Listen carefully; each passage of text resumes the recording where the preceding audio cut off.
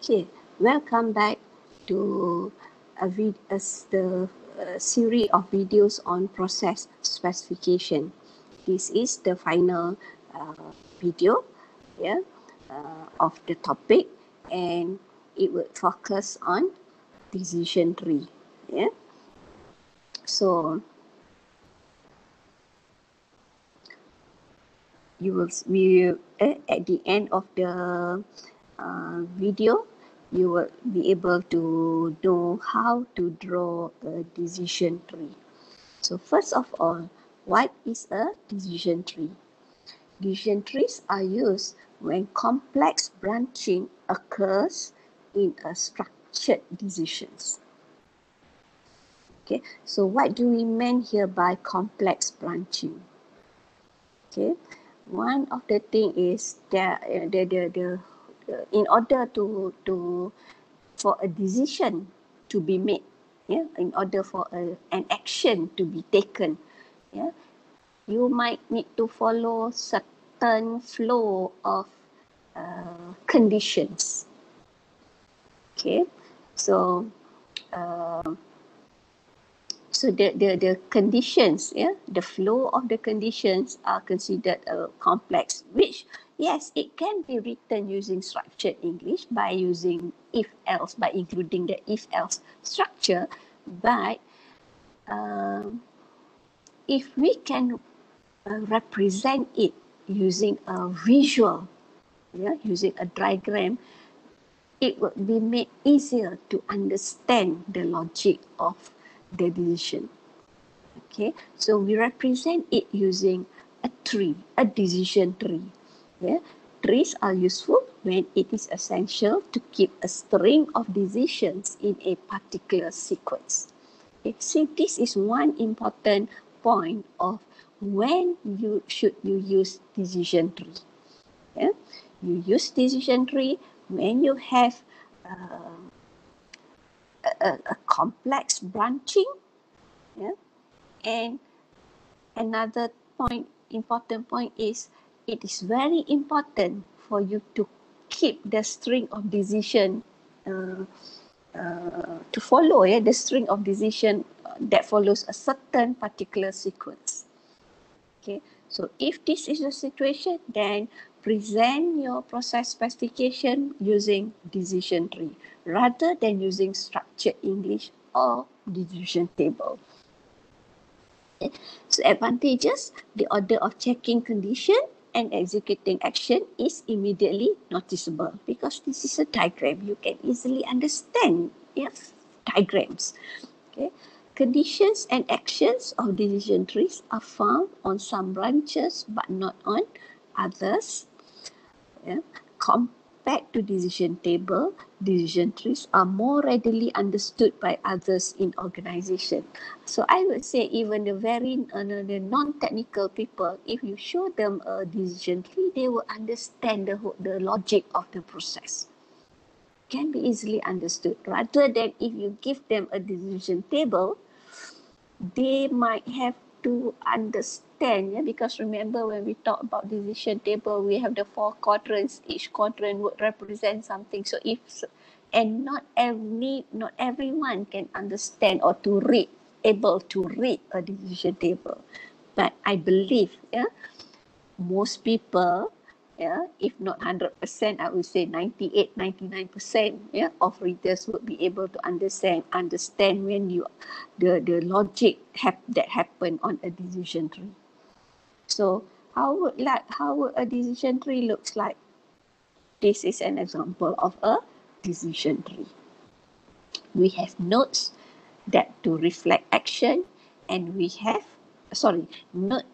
nodes, yeah, circle, yeah. So here, yeah, now the symbol that is round, that is a circle, right, on this diagram. The circle represent the node of conditions. So usually how many branches that come out from a node, from a circle? Usually 2, because you have condition either 1 or 2. You can have more than 2. Okay, so once again, it all depends on the complexity of the decisions. Um, So identify. So whenever you want to draw a decision tree, the first thing is to identify all conditions, identify all actions, and look at their order. Yeah, which condition should be tested first.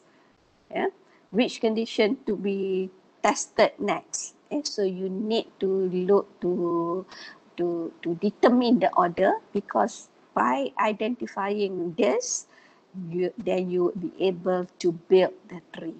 So how do we draw a tree, a decision tree?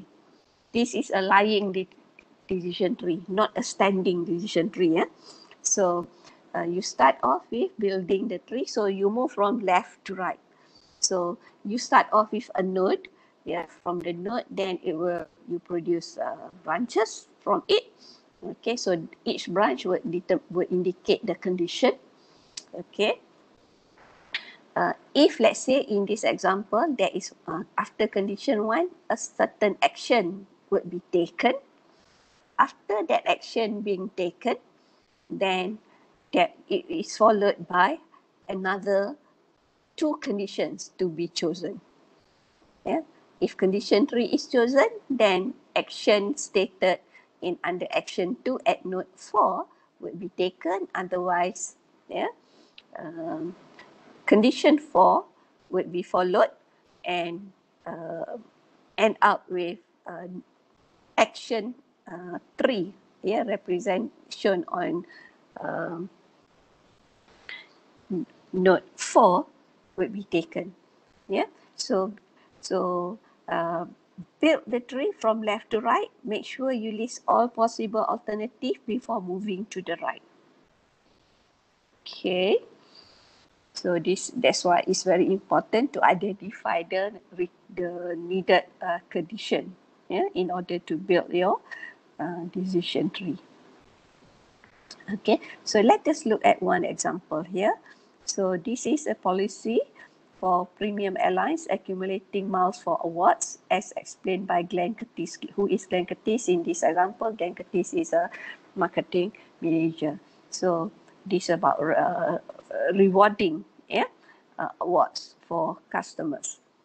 So it says here, yeah, the policy, yeah, says traveller who will be awarded the miles actually flown if the actual mile for the leg was less than 500. So this is one condition. If the leg is less than 500, so what action be taken? Traveller will get 500 miles of credit. So that's how you go about in when you are given a situation, in identifying the condition and action. Next, it says here, if the leg was exactly or more than 500. Earlier is if the leg was less than 500. Now, if the leg was equal 500 or more, yeah, then the trip was made. So another, with this condition, plus another condition which says that the trip was made on Saturday, the actual mileage would be multiplied by 2. So that is the action. If the trip was made on Tuesday, the multiplication factor is 1.5. If this is the 9th leg traveled during the calendar month, the mileage is doubled no matter what day. And if your 7th leg traveled, the mileage is triple. So by once you have identified, we have identified several of them. So this would be the decision tree produced. Okay, so mileage for leg less 500, so say credit 500 miles. Greater equal 500, and then next condition, it is on Saturday. Is it on Saturday? If it's yes, double the mileage. If it's no, we ask for another question, another condition. Is it a Tuesday trip? Yes, no. If yes, it's 1.5 times. If no, if it's not a Tuesday trip, we check for another condition. Yeah. Is it a 9th leg in the month? If yes, double the mileage. If no, it's a 17th leg, yeah, and so on. So then So you can see that this the problem here, it has several the condition, yeah. The decision making is more complex. It has so many conditions, so many actions to be taken depending on the sequence of conditions.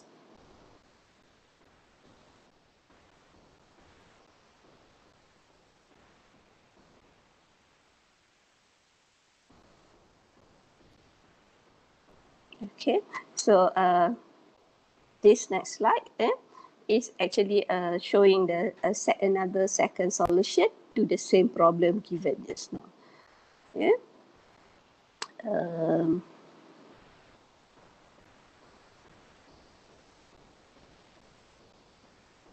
Okay, so now it's your time to try out.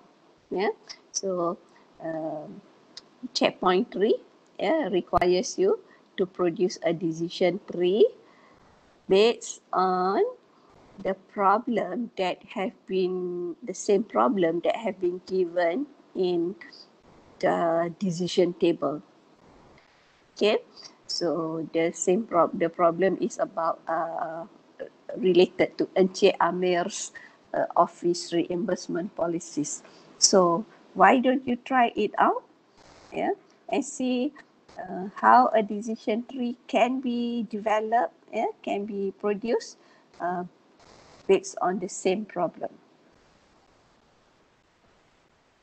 Right. So, we have seen several three different method of presenting process specification: structured English, decision tree, and decision table.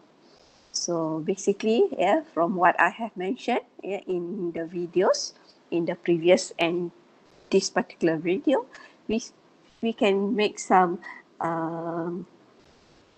conclusion in terms of when to use what. Okay, so for structured English, as said, it is well suited to model process with many sequential steps and relatively simple control logic. However, it is not suitable to describe complex decision logic or few or no sequential processing step. So this technique is complementary with DFD to design a mini-spec for certain process element of DFD. A decision tree and table is used to summarize complex decision logic more concisely than structured English. Yeah, it is easier to describe the branch logic by using decision tree rather than decision table. Yeah, once again, these techniques are complementary with your DFD.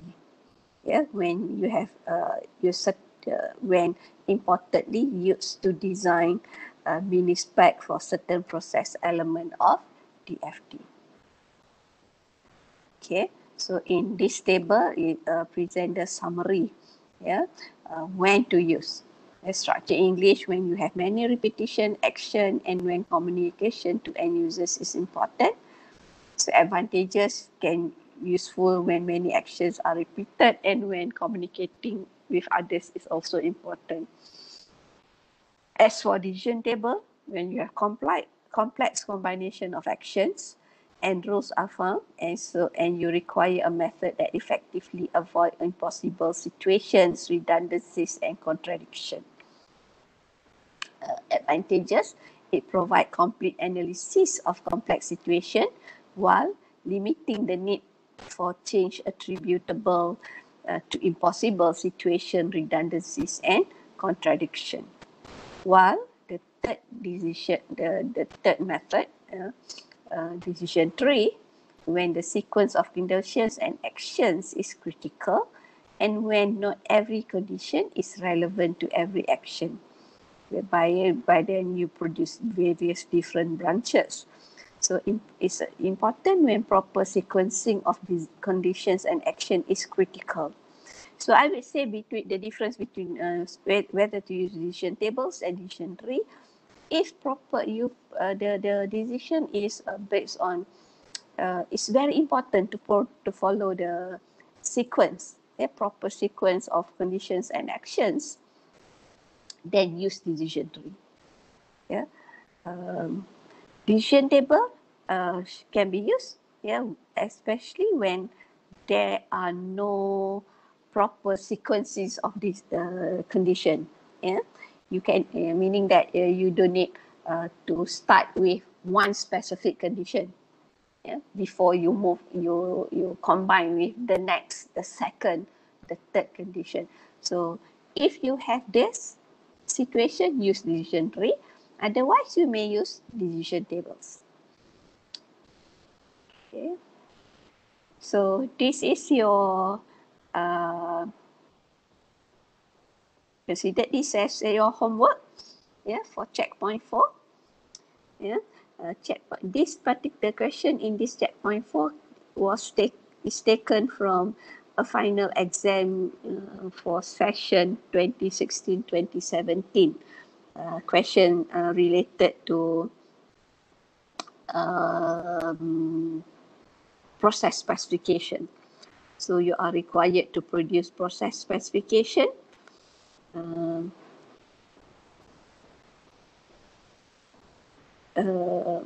Where if say, okay, the question A is you are to construct and optimize decision tree, yeah, to demonstrate the logic, conditions and action sequence of process flow in calculating the total payment.